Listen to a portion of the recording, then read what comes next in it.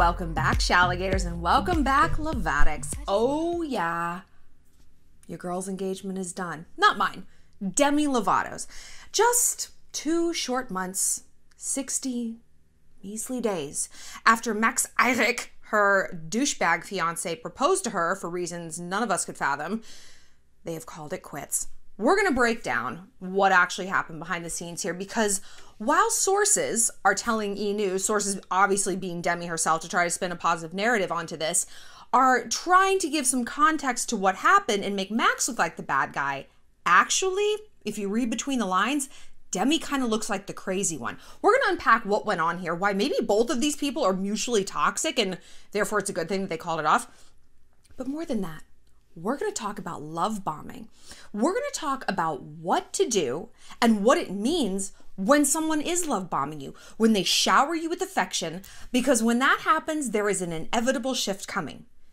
Discardment and devaluation. We're going to go through the steps of this, how you can recognize it, and actually, maybe what to do if you're the love bomber. Ugh. Because it might be the case that Demi was kind of at fault here. I'll break it all down. But before we do, be sure to follow me on Instagram. That's where you guys suggest this video topic. We voted. The other option was how to move on after a painful public breakup, which we can also tackle in the future.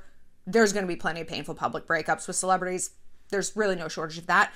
But we really wanted to focus on love bombing today, and I think it's absolutely the best topic. Also, follow me on Cameo. If you would like a video shout out for a friend, a birthday wish, a little pep talk for yourself, head on over there. I'm Shallon XO on Cameo. And be sure to follow me on InfStream. It's our sort of sexy secret little clubhouse platform. It's ad-free and uncensored, $2 a month, where we do some really intimate story time, some sexy hookup tutorials, and coming up, I'm going to do a video on how to find a boyfriend on Tinder, because I can tell you. Okay, Demi. So this is what a source has told E! Online. So yeah, Max Ehrich, is that how you say his name? I don't care. He's a complete douche, right?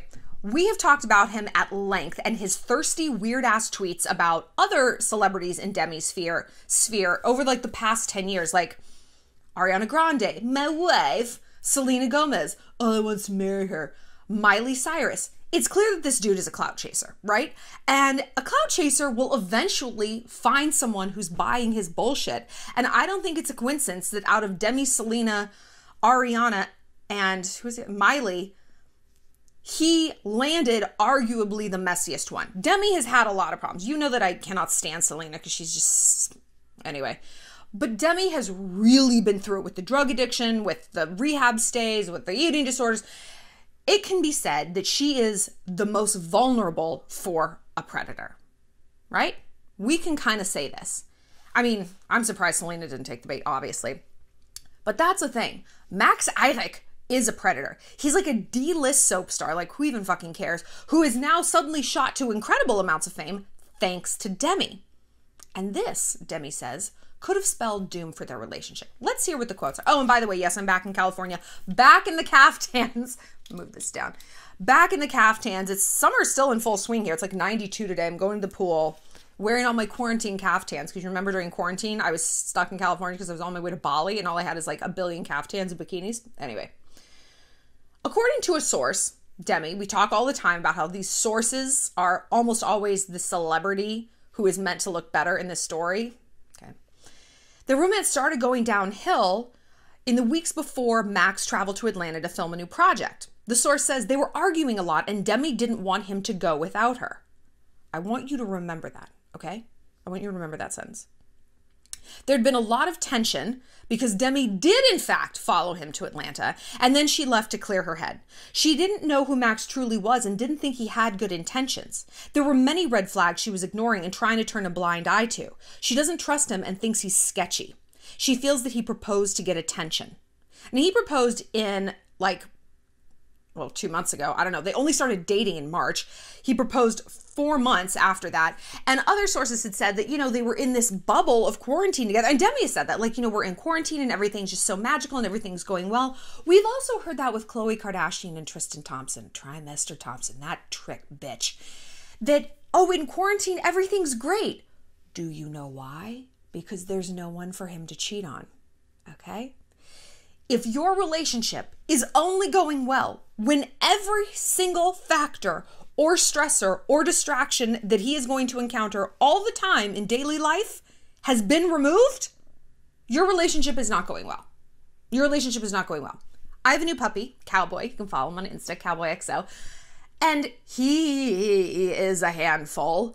And if I were to say he's a great dog when I have him in a muzzle, in his kennel, blackout shades, I don't do these things. But like, if that's the only time he's a good dog, he's not a good dog. He is the best dog. All dogs are the best dogs. But you know what I mean?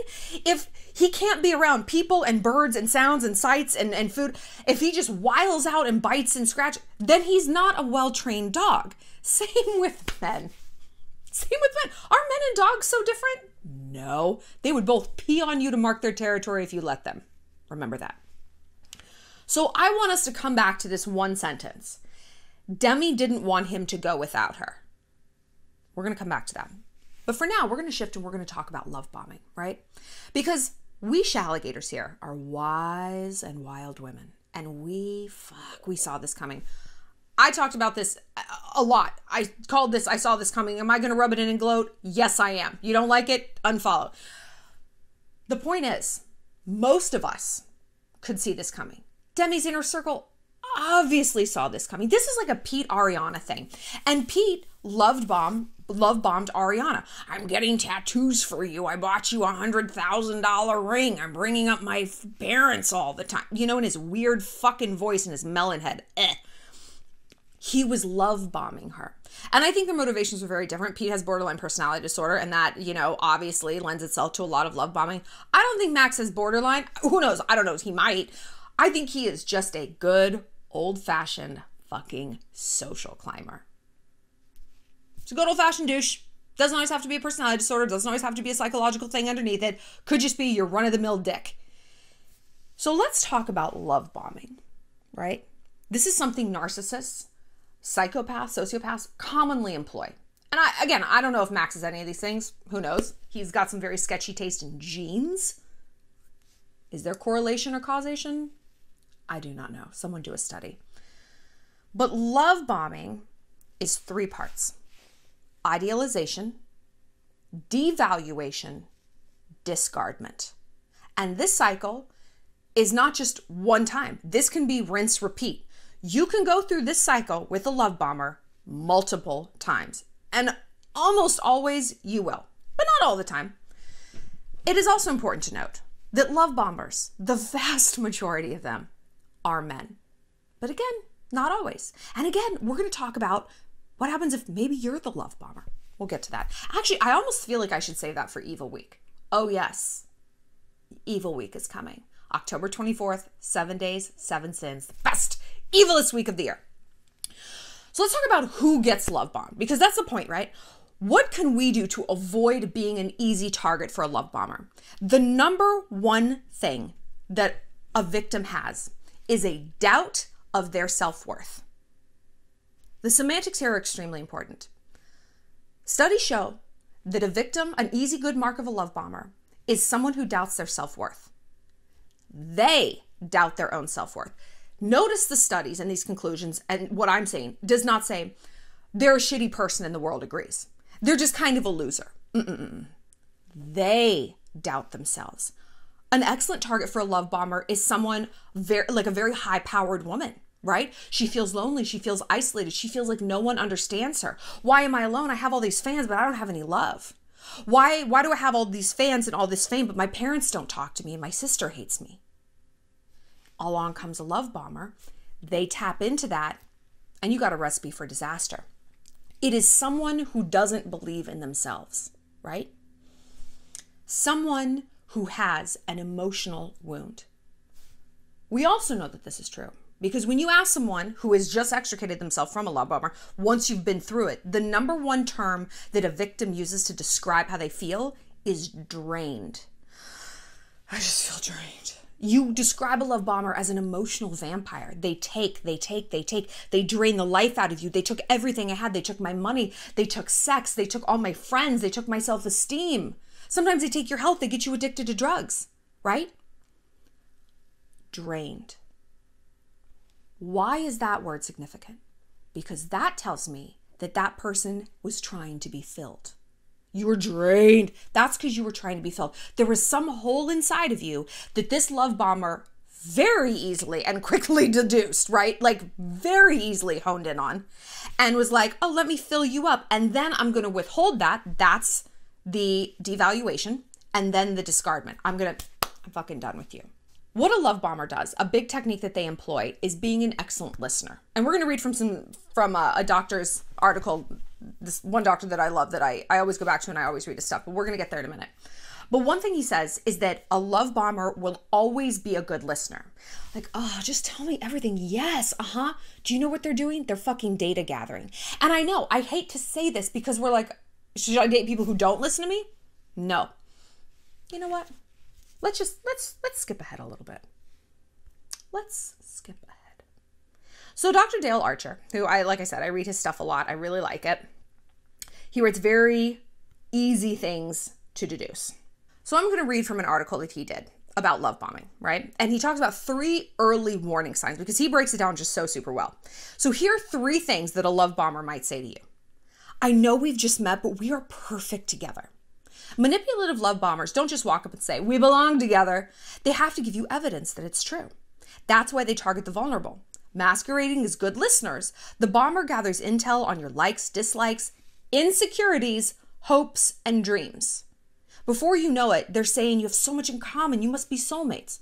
Another classic tactic, he didn't write this, but I just know this to be true, is that they overshare. They do an info dump. Oh, and then my grandmother cheated on my grandfather, and I lost my seat on Elon Musk's space shuttle. And just like they're pouring their guts out about all of their woes and trials and tribulations for a few different reasons. If they're very, very bad, they're trying to love bomb you so that they're putting a card on the table so that you put a card on the table. Meanwhile, these stories don't really mean shit to them. They might not have much of a conscience. They're so rote in telling it they don't care. But you see this as this huge opening up. So you're gonna be like, oh, and then this happened to me. But. Or a lot of times guys do that. They do that info dump to try to fuck you on the first date. What? Wait, what? Yes. Because then when he goes to make a move, what does a girl usually say? She says no. She's like, we don't even know each other. And he'll be like, what do you mean we don't know each other? I told you about the engagement that I called off and the dog I had to put to sleep. I opened up to you. And the girl is going to be like, oh my God, no, you're right. You're right. You're right. Yeah, okay, come up for a drink. And then they're in. And then they're in. Beware the info dump. Beware the info dump. The first few dates, they're just peeks under the hood. And one thing Dr. Archer is sure to note is that when you're hearing these things, if they happen in the first 6 months, this is a very bad sign. And you're like, 6 months? 6 months? All right, fine. You want to cut that in half? Let's say 3 months. It should not happen. You shouldn't hear any of these things. You shouldn't witness any of this love bombing behavior within 3 dates, 3 weeks, 3 months. If you're hearing these things right up front, that's a red flag. You can get to these places. We belong together. You're my soulmate. I love you. But it's about pacing. It's about time. And if things go too fast, it's a red flag. They're trying to rush you through the paces to get control over you ASAP and to bomb you, just to carpet bomb you so that you don't know which way is up. Or like I said, they're trying to fuck you ASAP. Which of these scenarios do you want to be in? Neither. Let's go back to what Dr. Archer says. A good litmus test is to think of your best friend and how much you have in common and how often the two of you agree or disagree. Now consider how long it took you to build that bond. This is really good, right?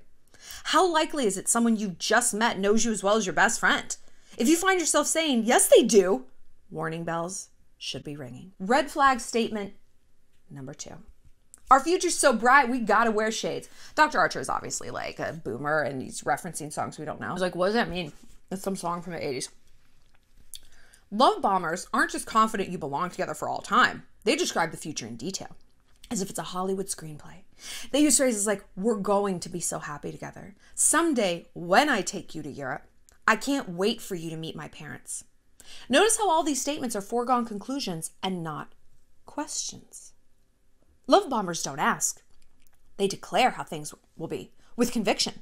They don't sound crazy because chances are you've already shared your hopes and dreams. The info dump. While they were being such good listeners.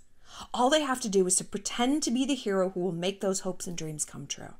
This is how the love bomber tricks you into thinking he is indispensable to your future happiness. I love this one sentence. All they have to do is pretend to be the hero. Each fairy tale has a hero who has to have different things, right? And when we go on an info dump, and here's my hopes, and here's my dreams, and my parents didn't do this, and my father, whatever. We are teaching them how to treat us in a negative way. We're teaching them how to script themselves in order to play this part that's going to gain maximum control over us. How do we avoid this? We shut the fuck up a little bit. Have we tried that? Have we tried shutting the fuck up? I used to I used to be the classic info dumper. Here's everything about my life, everything about my career, everything about my history, everyone is blah, blah, blah, blah, blah. I was just this walking, talking Shallon Lester Wikipedia page.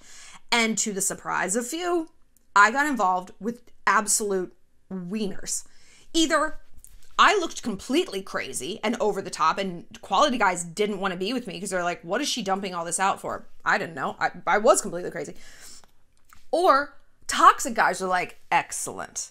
A quality guy is going to run from that behavior if we do it, right? A toxic guy is just going to plug right in. He's like, oh, she has laid out exactly a blueprint for how to manipulate her. This is too easy. Why would I leave? I'll leave eventually, but I'm not going to leave right now.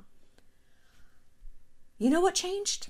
I got into some therapy. Oh, I got into some goddamn therapy. I talked to people who were appropriate at appropriate times in an appropriate way to really get to the root of why I was still hung up on that ex, why I had issues with my family, whatever it was that I was dumping out, how I felt about my career and my this. I was speaking about it in a useful, problem-solving way. Problem solving. Problem solving. Why is that a significant thing? We're very caught up in semantics today in this video, right?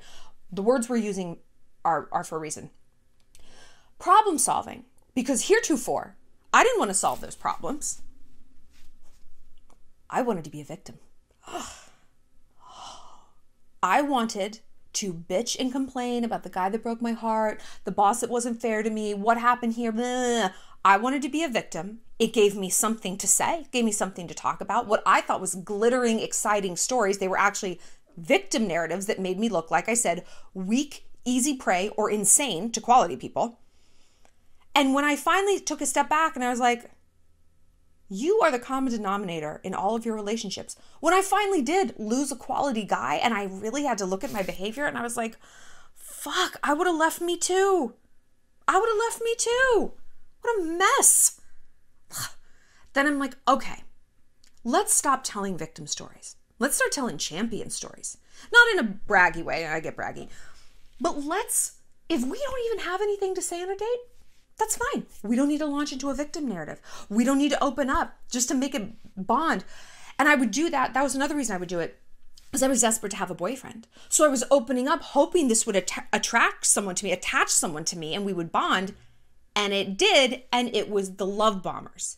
It was the toxic people, right? It wasn't the quality people. Like I said, quality dudes, healthy dudes who are doing that emotional cognitive work on their own, they don't want to be around someone like me acting like that.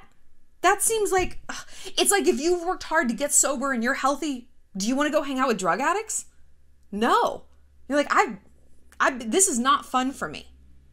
And it was only when I took a look at that I became invincible to love bombers. Now that I am healthy, that I'm not trying to get filled up, I don't get drained. I look at someone love bombing me, I'm like, this is far enough. I put up parameters in my life to prevent love bombers.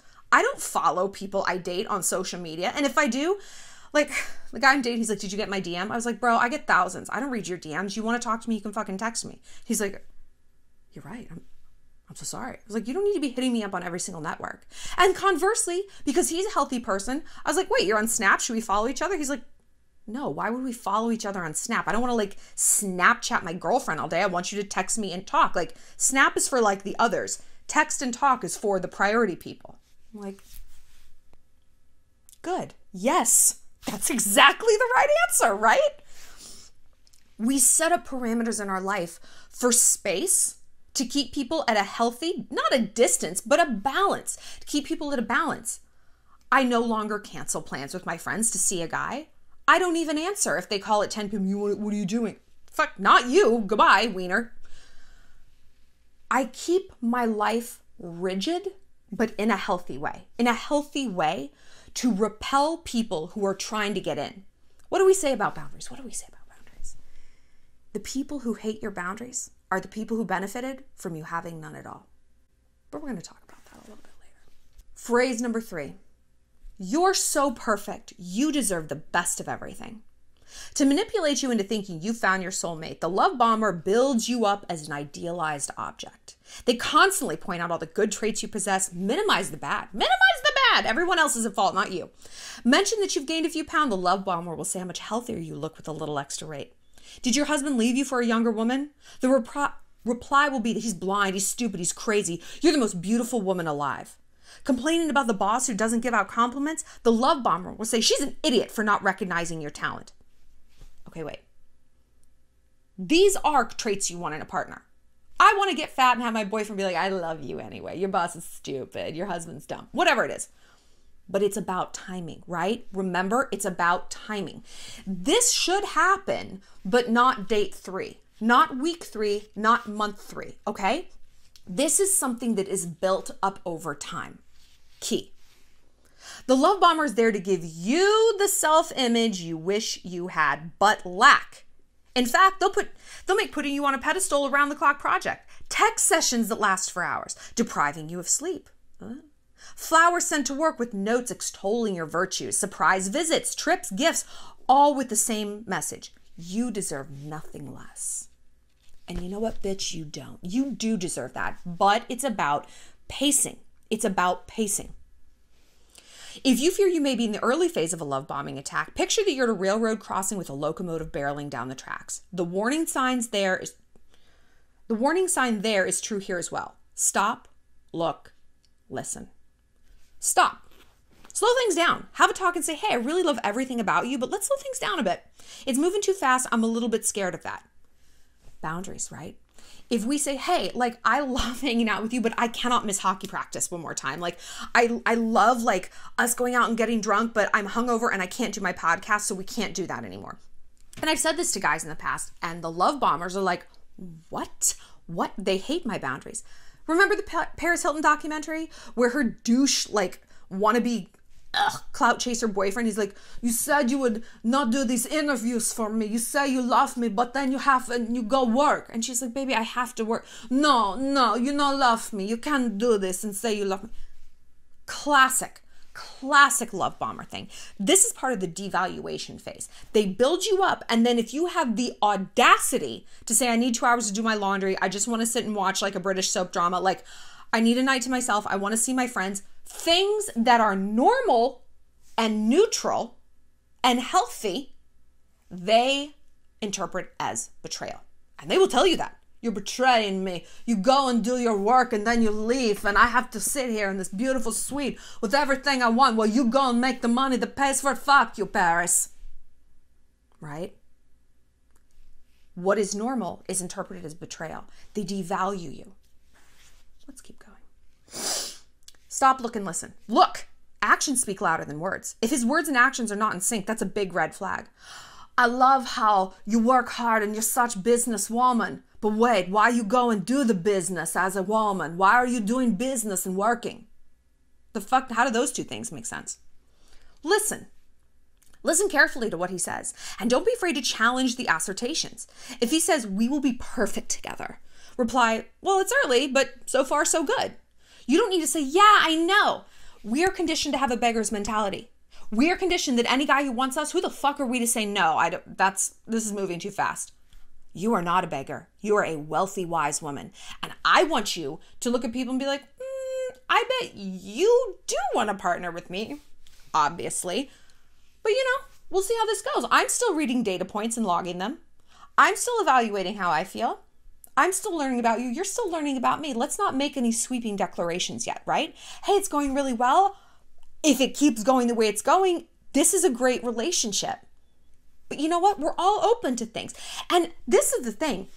That shouldn't even be a conversation that comes up, right? If you're in a good place with someone, they shouldn't even make these statements to the point that you have to make contrary statements.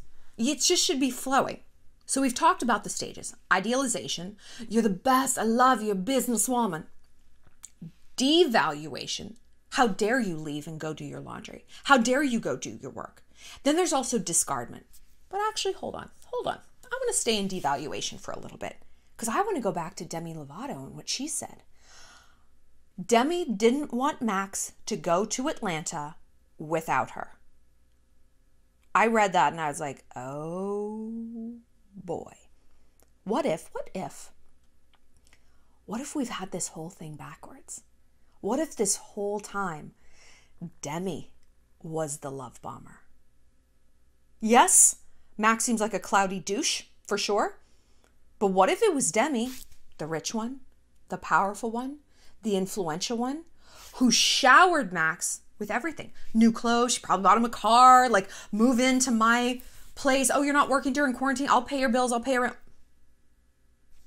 I can kind of picture that. Sometimes we're the love bombers, right? That happens for two reasons. Desperation and we don't know ourselves, which kind of comes back to desperation. When we love bomb someone, we just need someone in our life. We're casting for the role of boyfriend, right? Please love me. Please stay. I need you. I am empty. I need to be filled. I do not want to be drained. So if you're a woman with power, you can love bomb. Oh my God, we're going to be so happy. Oh my gosh, yes, I bought us first class tickets. We're going away for the weekend. Yes, I had your car detailed. If you're a rich and powerful woman like Demi is, like a lot of these celebrity women, you can shower people with things. I've done it. I mean, I do okay for myself. I have a lot of things I can give to boys, right? I have a lot of influence. I have a lot of power, just in certain, whatever. There's been a lot of things that I could have done for boys, and I am a lover and I'm a giver, and I just want to just spew out everything I have to the people I love, family, friends, and of course, boys. And maybe it was some desperation, because when I think about the boys I would do these things for, like these over-the-top gestures, and I don't know, maybe it was love bombing. It was because I was so twisted about them. Like I was so in love with them. I needed them. They were a hurt locker though. I wasn't actually in love with them. I was in love with the idea of them. And I just needed them to stay in my life because they were fixing something. They were representing something. They were distracting me from something. I just could not let them go, right? So that can happen with love bombing. And then if you're also the love bomber, the devaluation comes when maybe, okay, you get him and maybe he's like not that great. You get your hurt locker and you're like, this didn't fix everything. You're actually kind of a dick. Or we just don't have anything in common. Maybe you're not a dick. Maybe we just don't have anything in common. Or maybe you get the ick. Ugh. I am notorious for getting the ick. I get the ick all the time. I chase a guy. Not like chasing, but like I'm into it. And then I get my fill of him. And then I'm like, oh God, get out of my house, get out of my bed, get out of my laundry room, get out of my house. I just get so sick of them. And then they might see that as devaluation, because when we get the ick, we get snippy. Right? Because we don't understand why we have it. It's like, I wanted to fuck you 3 nights ago and now I don't want you touching me with any part of your body. I don't even want you on my couch. You can sit on the chaise. Don't sit over here. And you're like, what is happening? We're not in touch with maybe what was going on, why we were so into it. Maybe it was the hurt locker, the emotional getaway car, and that shifted. We've got maybe become disgusted with ourselves. We've had a little bit of clarity that we're not willing to admit. And things have changed. And then we just get resentful because we don't know what to do. We don't know what to do, right? And that can feel like devaluation to them. And then eventually we leave. That's discardment. So I don't know. There's more than one way to skin a cat. There's more than one way to love bomb a person. But it all comes back to a lack of self-awareness, right? And I think really toxic love bombers, if it is Max in the Max and Demi scenario, and we see this in a lot of people, they are toxic and fairly calculating people. If they're psychopaths, sociopaths, narcissists, this is not ultra accidental, right? For some of us, it might be, but the outcome is still the same. It hurts the other person. So it's important for us to pull back and be like, okay, why am I booking first class flights for this guy that I've known for 3 weeks? Why am I doing this? I've talked to you before about how I get charity puppy. I get this puppyish mania about plugging into people or things or helping people. Maybe it's love bombing. I don't know. I should book some more therapy. But let's talk about discardment. Discardment has a few different uses. And it happens for a few different reasons. One, the love bomber might see the victim is no longer kind of like shiny and new. It's like, ugh, well, she's fat now. She's broke now. I've spent all our money. She's fucking useless to me. I'm going to trade up, right? It could be that they're using this as a manipulation technique to get you to plug back in, because sometimes, hopefully, the victim is like, wait a minute, I'm going out with my friends. I'm going out with my friends. Thank you. And so the bomber has to step it up, just devaluing them and saying, well, you're a bitch if you go out, and no, what do you think? No one's going to love you like me, or think your friends know you. I know you. I love you. They don't love you. Look at everything I do for you. So they've got to up the ante. If you push back and call their bluff, they're like, all right, fine, I'm leaving. And then they ghost. And you're like, and you've just been taught not to stand up for yourself. You've been taught that your desires are going, and not your desires, your healthy, normal boundaries are going to cost you love. It's not love, it's manipulation, and it should cost you that. Your boundaries should push people away. Fences should keep people out. That's the point. Fences should keep people out. That's the point. Good job, fence. And sometimes those fences are electrified, and if you touch it, and if I told you it was electric, decisions have consequences, don't they? But another reason a love bomber could do this is to just keep the game going, just to further manipulate you, find out exactly where that fence line is. No matter which way you slice it, the discardment is not good. And like I said, this cycle can repeat again, again, again, and again, and again. We all know couples. We've all probably been in a relationship where you fight, you make up, you break up, you fight. Like the whole thing just goes again and again. And when you get back together, it's, I love you and you're my wife and I love you and I never want to leave you again, until there's a boundary setback, until you push back, until there's something else that they want from you. And then it's the devaluation, and then it's the discardment. But this all comes back to knowing yourself, no matter which side of this you're on. Because like I said, sometimes we can be the bombers too, which is like horrifying. It's horrifying to think that maybe you're spraying this kind of unhealthiness out into the world inadvertently because you're not aware of what is going on in your mind and your heart and what you need. And maybe what's going on in your ego, your sense of identity, your sense of self. And conversely, if you find yourself constantly the victim of love bombing, what is that hole inside? Who wants to look at the hole? Who wants to look at the hole? But if you don't look at the hole, guess what? A love bomber is always going to be looking at it. Toxic people I have to stop saying look at the hole. I'm so sorry, the swears. If you don't pull out your psychological splinter, they're going to press on it, right? It's better metaphor. That's better. They're going to keep pressing on it, and you are going to be a constant, relentless risk for predators. Wouldn't it be easier to just figure out what's going on? It's going to suck. It's going to be embarrassing. It's going to be a little painful, but it is not actually a bottomless pit. It isn't. To address your issues and traumas and face things, we think we're just going to fall into it and we're going to start to cry and we're never going to stop. We're going to drown in our own tears. But it's not like that. I use the example of a splinter for a very specific reason. Because when you have a splinter, it's like, I can't get it out. No, I can't. It's going to hurt forever. They're going to have to amputate. But really, you do a little digging and it hurts. But you do pull it out. And the second you pull it out, you feel better. And the second you pull it out, healing begins. And you're on your way. You leave it in there. Festers, it gets worse and it gets worse. And yeah, maybe they have to chop your hand off. I don't know. I'm sure it's happened. I want to know what you guys have to say about love bombing. If you're being honest, have you been a love bomber? What motivated it? You know, and I know that no one here is motivated by anything sinister. It's not Evil Week yet. So what do you think was precipitating that? You know, tell me about it. What do you think is going on with Max and Demi? Do you think they'll get back together? Ugh, I hope not. Who do you think was at fault? Do you think it could have been possible that maybe Demi was a little bit to blame? For more, click like and subscribe. Like I said, follow me on Instagram. I will see you later, Shalligators. Mwah!